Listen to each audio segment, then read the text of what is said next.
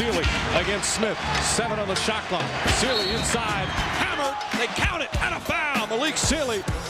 Growing up in the Bronx, Malik Sealy gained fame as a lanky 6'7" teenager during a state championship run with Time back in 1988. His college recruitment was so big, such a big deal, that it was covered by CBS's Dan Rather. It was an even bigger deal when Malik decided to stay home and play for Coach Carnesecca right on Utopia Parkway. One of the best to ever play at St. John's, Malik led the Redmen to the Elite Eight in '91, then he finished with 2,402 points, just 38 behind Chris Mullin's school record. Malik is St. John's all-time field goals and steals leader and scored double-digit points in 102 straight games.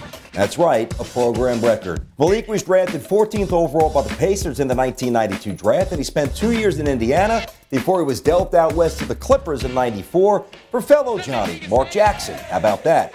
Sealy is still down there, still open, and rams it down with two hands. After coming off the bench in Indiana, Malik became a regular in the starting lineup out in L.A. In 1996-97, he pumped in a career-high 14 points, and he led the Clippers to the postseason. That's to use more than one dribble, though. Childs on and puts it in. Sealy got fouled. After a disappointing stint with the Pistons, Malik found a home in Minnesota with the up-and-coming T-Wolves in 1999. He became a mentor for talented young T-Wolves like Wally Szczerbiak, Joe Smith, and of course, the big ticket, Kevin Garnett. Growing up, KG idolized Malik, and he wore number 21 in high school and in the NBA because it was Sealy's number at St. John's. The T-Wolves created a strong bond. The team won 50 games, finishing third in the Western Conference back in 1999-2000. It was a renaissance year for Malik as he scored 11 points a game and he posted career highs in both rebounds and assists. He also hit one of the most memorable buzzer beaters in T-Wolves history. On the inbounds, it's Sealy for three, and he hits!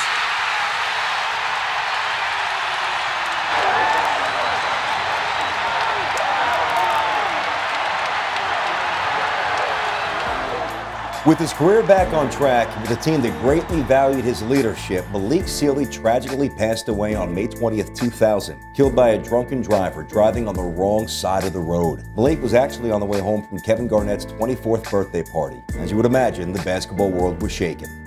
Malik's funeral was attended by over 3,000 people and included a contingent from his alma mater. Of course, Lou Carnesecca delivered a speech from the pulpit. Malik's legacy lives on through his family and friends and his former teammates and clubs. The T-Wolves retired the number 2 in honor of Malik. His number 21 also hangs from the rafters at Carnesecca Arena.